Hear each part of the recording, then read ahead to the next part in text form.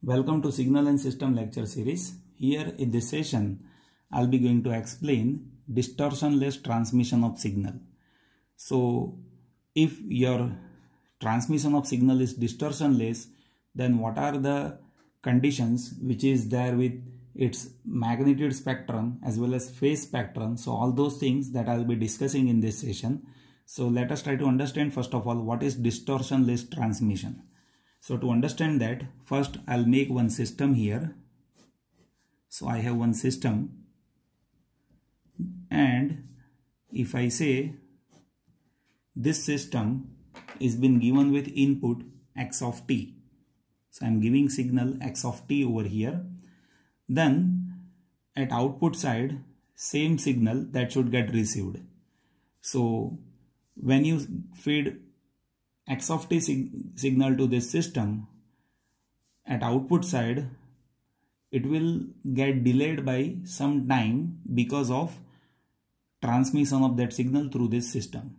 So if I say this signal is received by delay of td, then you will be observing your output signal, that is what, x of t minus td. And if attenuation or amplification is k, then I need to multiply k with your output. So ultimately, distortionless means what? Information are exactly same which we send it at input side. So at output side, if I say my signal is y of t, then y of t, that should be k into x of t minus td, where k is attenuation constant or amplification constant. So in case of if amplitude is increasing, then one can say it is amplification. And if amplitude of signal is decreasing, in that case one can say it is attenuation constant. But information, that is there in terms of frequency domain. So it will not get changed as if it is only just delayed by some time period. So I am saying like my output y of t, that is k into x into t minus td. So if this is happening, in that case one can say this is distortionless transmission. Now see, I'll be deriving transfer function of this system so that one can understand what is the frequency response of this system. And based on frequency response, we can understand whether this given transmission is distortionless or not. So to explain that, first I'll mention, see, if you have x of t and in frequency transform, if it is x of omega, and over here you have output y of t, and if it is having frequency response y of omega, then I'll be relating input and output transform, and based on that I can have transfer function of system. So see, y of omega, that is what? Frequency transform of y of t. So we have y of t here.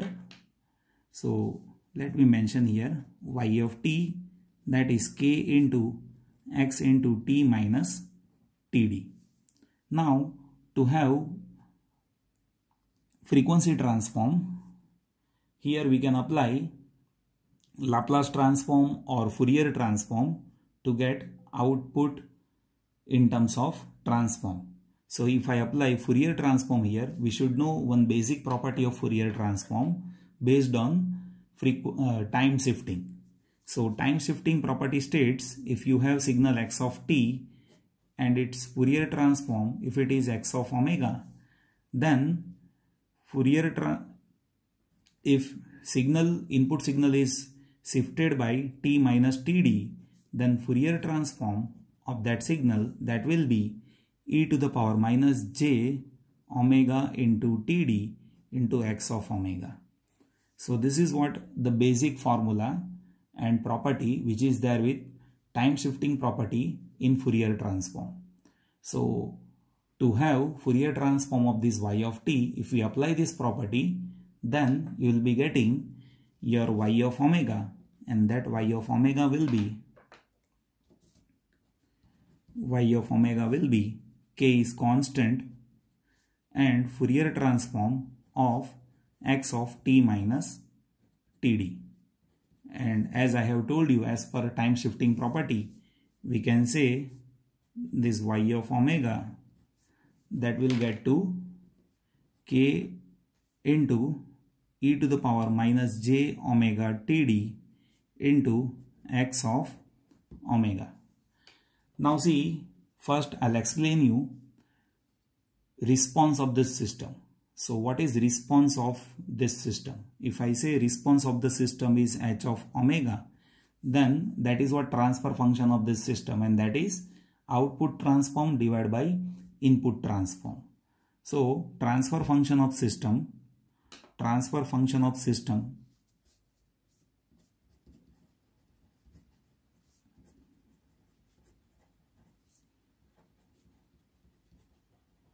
that is h of omega, and that is equals to output transform y of omega divided by input transform x of omega.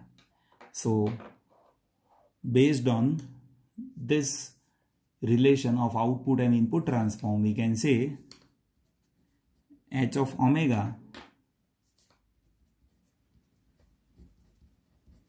that is y of omega divided by x of omega, and that will be k into e to the power minus j omega td. So now we have transfer function of system, or one can say it is a transform of system.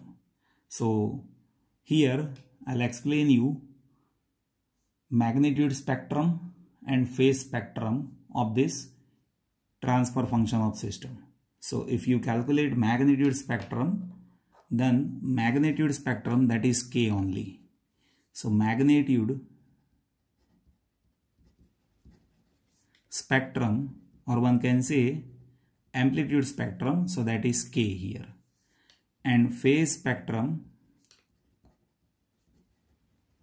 so phase spectrum over here, that is phi, and that one can say it is minus omega td. So magnitude spectrum, that is constant k, and phase spectrum, that is minus omega td. Now let us plot this first, and then I'll discuss how this is happening inside of the system. So if you plot magnitude spectrum, then in magnitude spectrum, on x-axis there is frequency, and on y-axis there is magnitude, or one can say amplitude.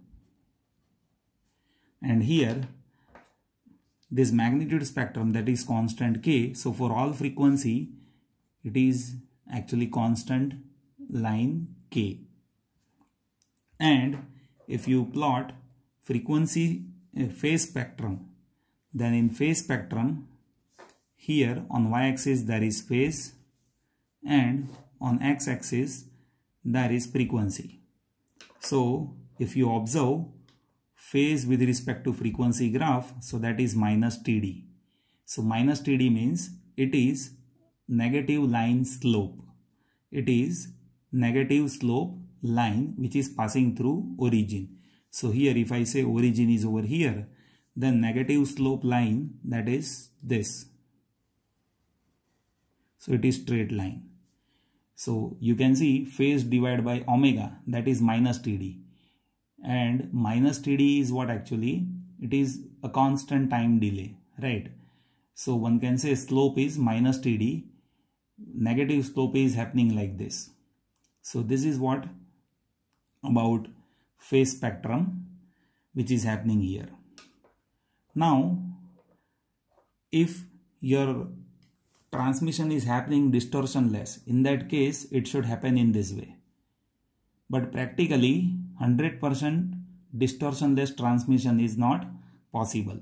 So whenever you have practical transmission of signal, at that time signal will not get received as per this spectrum, as one can see here, magnitude spectrum and phase spectrum. So practically you will be observing it is happening like this.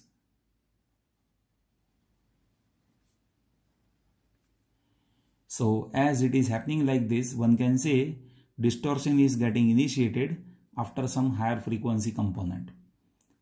So this is what about magnitude spectrum practically.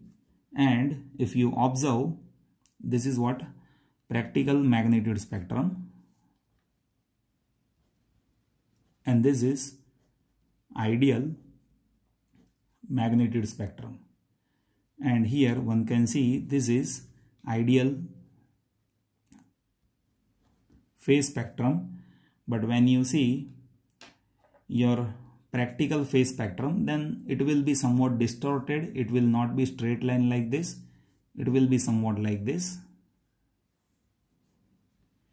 So this deviation that indicates distortion. So this is practical